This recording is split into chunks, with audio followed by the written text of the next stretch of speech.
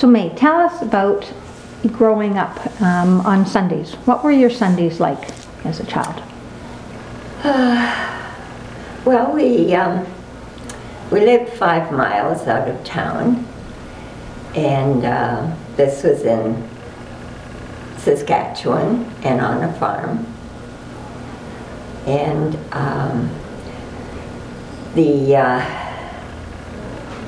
when a Sunday came, we usually went into town and went to church and then to either of the grandparents after, and visited and home again when the weather was good and there wasn't something wrong at the farm.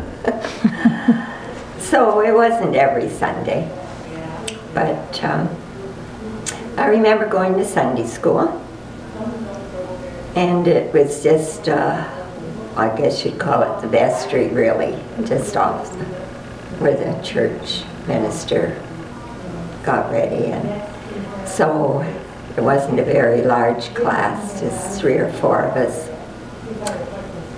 And we were there on the farm until 1940. So. And then what happened after 1940? Where did you go? We went to Hamilton, and it was living through the 30s, really. It wasn't very pleasant. It wasn't hard to say goodbye, because there really wasn't much left. Everything had to be sold because it was too dry. There wasn't any feed for the cattle and the horses and everything, so it was kind of sad. And so we moved to Ontario. And it was a good move. It was a lot easier for my mother, and my dad got a good job with the Fasco, and he was there until he retired. So he did very well in Hamilton. No regrets at all about moving.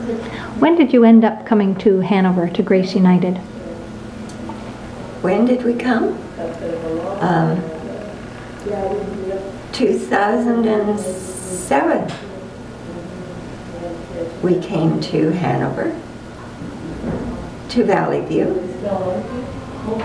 and that's when we started coming to Grace. And what kind of an experience has it been? Oh, it's been a wonderful experience, the whole lifetime.